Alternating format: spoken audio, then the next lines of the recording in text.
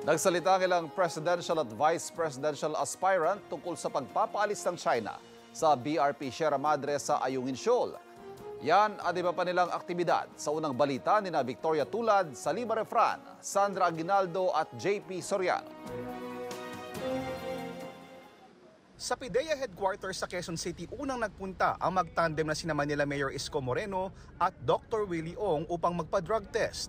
Paglabas ng resulta, negatibo sila pareho sa methamphetamine o shabu, MDMA o ecstasy, cocaine at THC o marijuana. Para raw kay Moreno, sa PIDEA dapat isinasagawa ang drug test ng mga presidentiable. Bakit pag ordinaryong tao, nire-require natin i-test? Kapag sila'y suspected. Di ba? Tinetest natin, PIDEA nagtetest.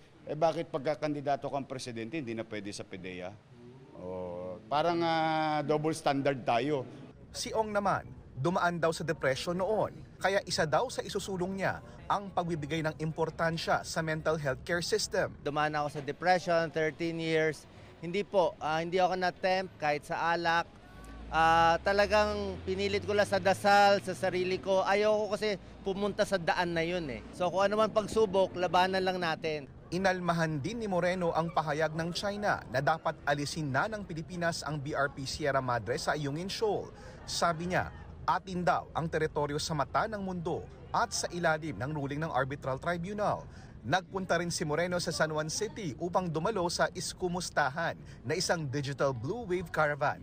Naroon ang mga senatorial aspirants virtually na sina Samira Gutok, Carl Balita at Jopet Sison. Binisita rin ni Moreno ang Center for the Elderly sa Lower Bikutan sa Taguig. Walang public engagement si Senador Bongo. Naglabas lamang siya ng isang statement tungkol sa kanyang pagtakbong Pangulo. At dito, sinabi ni Go na baka hindi pa niya panahon. Ayaw daw nilang mahirapan si Pangulong Duterte at kanilang supporters. Mahal daw niya ang Pangulo. Matanda na raw ito at ayaw niya itong bigyan ng problema. Pinagpapasa Diyos na raw niya at sa taong bayan ng kanyang kapalaran. Handa raw siyang magsakripisyo para sa bansa at para sa pagkakaisa ng kanilang mga supporter at leader. Nag-aantay po ako ng sign sa Panginoon. Kung sa tingin niyang dito ka na lang Bong, susundin ko po. At siyempre yung Pilipino. Pumirma naman sa isang alliance agreement ang apat na political party para isulong ang kandidatura ni na dating Senador Bongbong Marcos at Mayor Sara Duterte, ang Partido Federal ng Pilipinas, Lakas CMD, Hugpong ng Pagbabago at ang Puwersa ng Masang Pilipino. Nasa pagtitipon ang senatorial aspirant na si dating Senador Jinggoy Estrada, presidente ng PNP. Hindi pinapasok ang GMA News at ibang media sa venue pero naka-live stream ang event sa Facebook. Sa kanyang speech, sinabi ni Marcos na simula pa lamang ito ng pagkakaisa ng iba't ibang puwersa sa politika.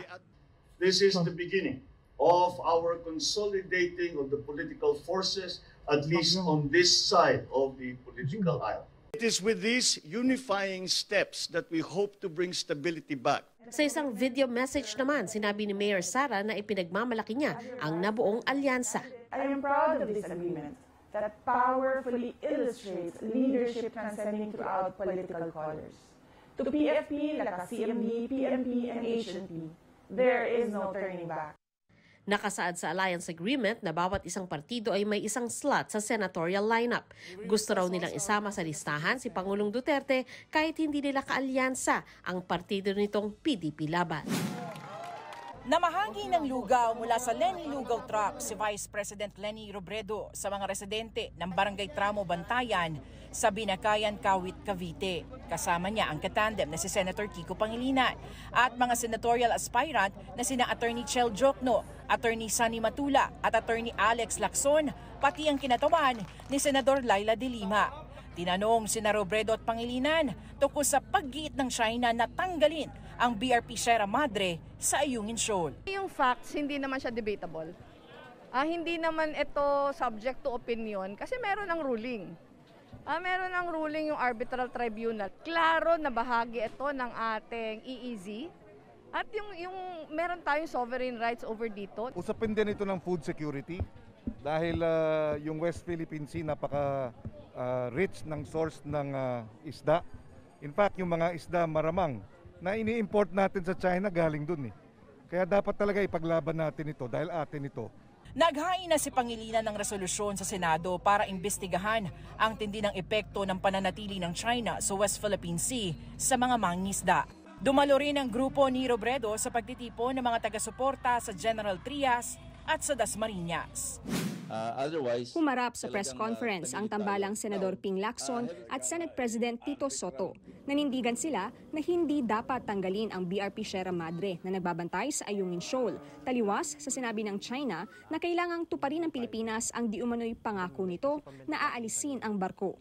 I don't think there was an agreement and I couldn't imagine the Philippine government na papasok sa kasunduan na tatanggalin natin yung Sierra Madre. Dapat talaga kung kakayanin, maglagay pa tayo ng isang barko doon.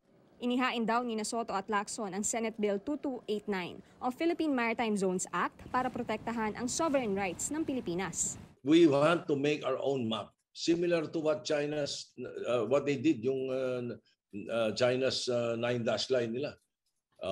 Hindi ba? Because we have to insist on our maritime zone. Kasama ng Lacson-Soto tandem sa press conference ang kanilang senatorial candidates na sina dating Congressman Monsur del Rosario at si Dr. Minggita Padilla. Victoria Tulad, Sarima Refran, Sandra Aguinaldo, JP Soriano, buong puso para sa Pilipino. Kapuso, mauna ka sa mga balita. Panoorin ang unang balita sa unang hirit at iba pang award-winning newscasts sa youtube.com/GMA News. I-click lang ang subscribe button. Sa mga kapuso abroad, maaari kaming masubaybayan sa GMA Pinoy TV at www.gmanews.tv.